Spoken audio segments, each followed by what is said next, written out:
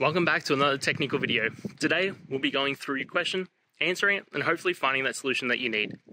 Guys, remember to stay just a little bit crazy, just like me, and hopefully get through to that resolution. Let's get started.